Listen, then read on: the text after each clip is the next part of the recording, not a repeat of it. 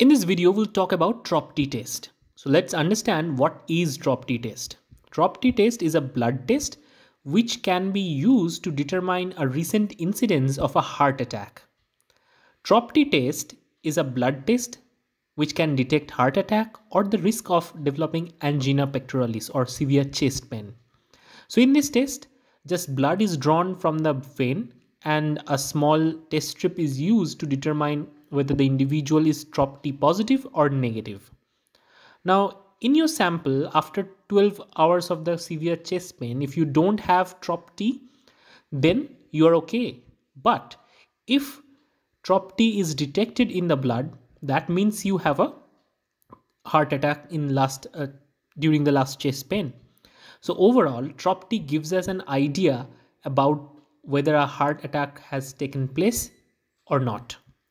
So when Trop T test is done, it is done when you have severe chest pain or you might have a cardiac issue. So how Trop T test is done? It's very simple. The technician takes a little bit amount of blood and put it on a Trop T test strip. In the Trop T test strip, the blood diffuses through a capillary-like situation and there are preloaded antibodies for the Trop T antigen.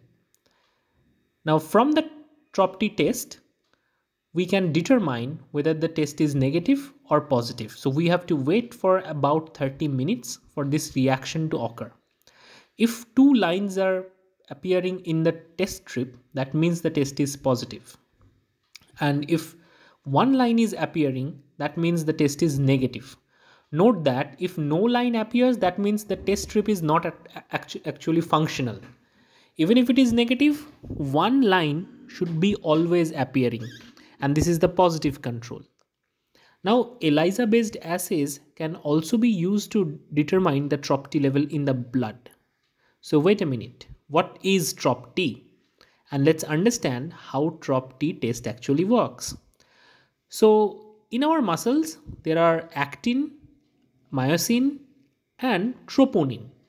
So in the red, you can see the troponin molecules.